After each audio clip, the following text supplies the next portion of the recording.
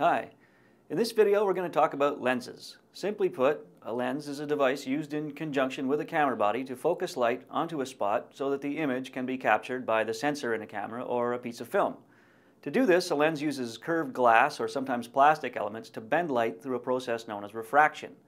Light travels in straight lines until it hits some other material. If that material is transparent, it can slow the light down.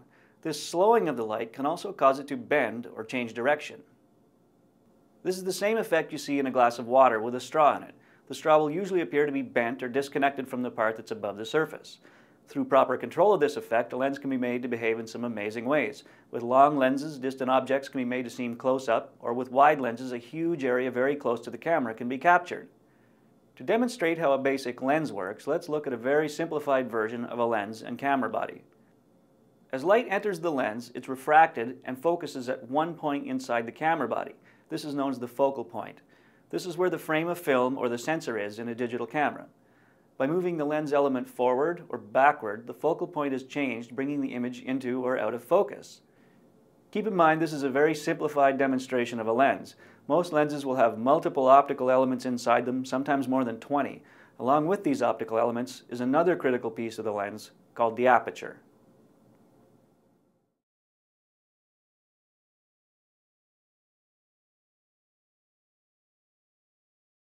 An aperture is essentially a hole at the back of the lens through which the light will pass before entering the camera body.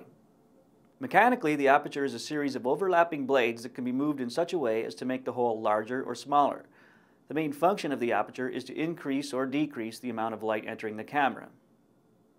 This allows for control in bright or dark lighting conditions. However, the effect of a large or small aperture on a photo can be drastic, and therefore means that selecting a proper aperture setting is a little more complicated than just getting the right amount of light for your photo. This effect is known as depth of field and is one of the most important tools a photographer has at their disposal. Depth of field is basically the range of focus in an image. A shallow depth of field means that only a small portion of your photo is in focus. In this example, the foreground and distant background are out of focus, while the joggers remain in focus. Through proper manipulation of depth of field, you can have a very small area in focus or the entire photo in focus. Generally, a smaller aperture, which lets in less light, will give you a larger depth of field in which most of your photo is in focus. Conversely, larger apertures, which let in more light, will have a more shallow depth of field. We'll take a more detailed look at depth of field in the composition, color, and light section of the course.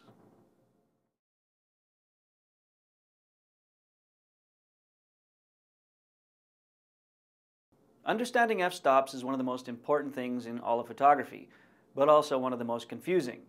F-stop numbers are the numbers assigned to the size of the aperture in your lens. However, there's a catch. The larger the number, the smaller the aperture. A standard set of f-stop numbers can look like this. At f1.4, the aperture is at its widest possible position, meaning that the aperture is fully open and allowing as much light as it can into the camera. You may need to use this in very low light situations or to capture a shallow depth of field. At f16, the aperture is at its smallest possible position and is almost closed, allowing very little light into the camera. This would be used in very bright conditions and would give you a very large depth of field. Adding to the confusion is the somewhat arbitrary appearance of the relationship between the numbers. The reason for this is that an f number is actually the expression of the ratio between the focal length of the lens and the diameter of the aperture. For example, if the diameter of the aperture on a 50mm lens is 25 millimeters, the ratio is 50 over 25, which equals 2, so f2. For the same lens, if the diameter of the aperture is 8.9 millimeters, the ratio is 50 over 8.9, which equals 5.6, so f5.6.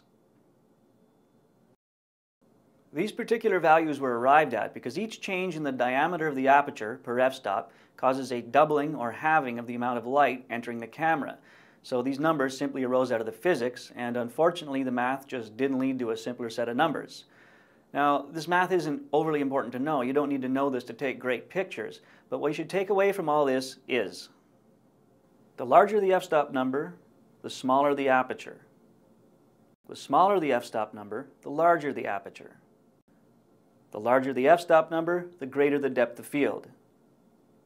The smaller the f-stop number, the more shallow the depth of field. And when it comes to f-stops, not all lenses are created equal. Most consumer lenses will have a maximum aperture of around f5.6 or f4, while many pro lenses are f2 or even lower. Unfortunately, with each lower f-stop value, the price of a lens will increase drastically.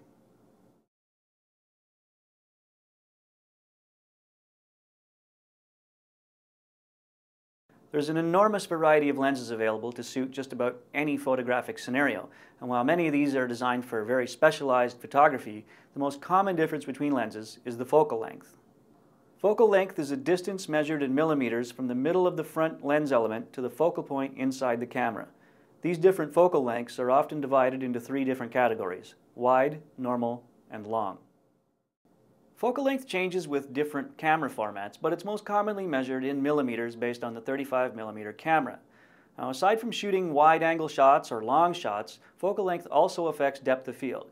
Generally, wider lenses produce a larger depth of field with more in focus, and long lenses produce a more shallow depth of field.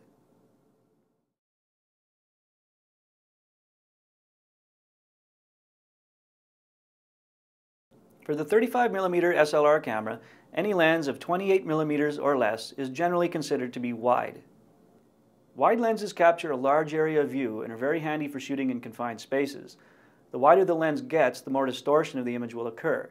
In this photo, an extremely wide lens called a fisheye was used. Any lens below 16mm is considered to be a fisheye. The distortion is very noticeable in the curvature of the horizon in the background. Close-up photos can become distorted as well. This distortion is particularly evident in photos of faces, often providing a comedic or surreal quality to a photo. Wide lenses generally produce a larger depth of field and are also good for capturing large areas in landscape photography. In these two examples, the photo was taken with the same position, but with a wide lens and a long lens. Notice the drastic difference in the area covered.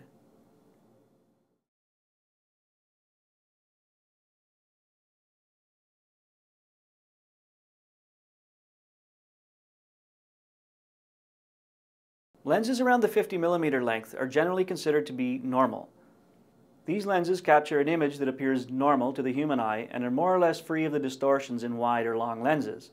These are good general-purpose lenses useful for a wide variety of situations, and their small size makes them very easy to carry.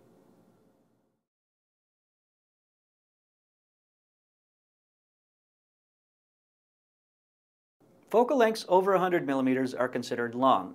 These lenses function much like a telescope in that they allow you to capture distant objects close up. Long lenses are also great for capturing a shallow depth of field. Here, only a very tiny portion of the photo is in focus, while everything else remains out of focus. Another interesting effect of long lenses is known as compression. When a photo that covers a long distance is taken with a long lens, all of that distance is essentially flattened to appear on the two-dimensional surface of the picture. This compression effect is often very pleasing to the eye. A telephoto lens is a long lens whose actual physical length is shorter than its focal length. This is achieved with a complex grouping of optical elements within the lens. Despite being physically shorter, it will offer the same optical properties as its stated focal length, but are much easier to use due to their compact size.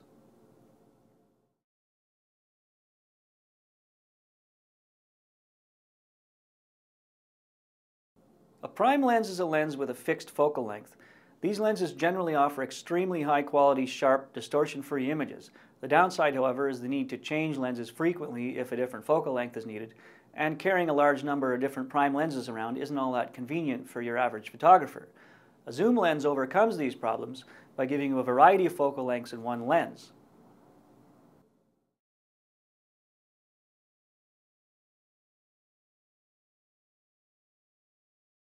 Aside from capturing wide angles up close or zooming in to capture distant subject matter, different focal length lenses can be used to capture the same photo, but with different characteristics.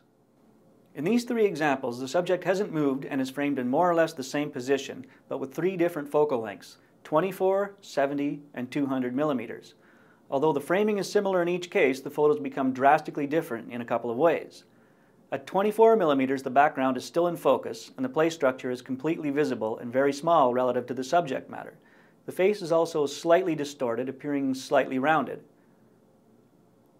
At 70mm, with the subject framed in the same position, the background is now softer, or more out of focus, and the play structure is magnified, filling more of the frame. The round distortion of the face is less pronounced. At 200 millimeters, the background is now very soft and the play structure is magnified to the point of filling the frame while the subject remains in the same position. The round distortion of the face is now completely gone. A comparison of the three shows how lens selection can make a drastic difference to a photo's appearance. So try to get accustomed to the behavior of different focal lengths and choose the lens to best suit the look you're going for. So I hope this has given you some idea of what lenses can do and how to use them. The best way to learn the effects of different focal lengths is to shoot as much as possible. Try using different lenses in different situations or using different lenses in the same situation and compare the results after. Used properly, lens selection can offer amazing creative possibilities.